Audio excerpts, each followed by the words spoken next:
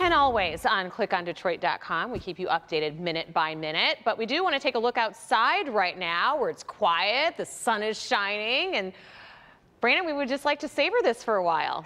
And it depends on where you are. The clouds have filled in some spots. We're looking here in Ann Arbor versus our Mount Clemens camera, and there's a little bit more cloudiness out in Washtenaw County. 36 Adrian, 37 Pontiac and Ann Arbor, 39 at Metro Airport, where we have a little more sunshine, and some of our neighborhoods will hit that 40-degree mark as a response to a little more sunshine. But clouds are filling back in and bringing some scattered rain. Yeah, we have a little bit too much warmth to worry much about the frozen precip, but you can see that we are tracking those clouds from north, west, and south, all moving in. But the moisture is, at least for now, down south, and it will be slowly pushing in here. Between 3 p.m., Rhonda, and about 9 p.m., mostly just rain with some snow up in the thumb. We're looking at a bigger weekend storm.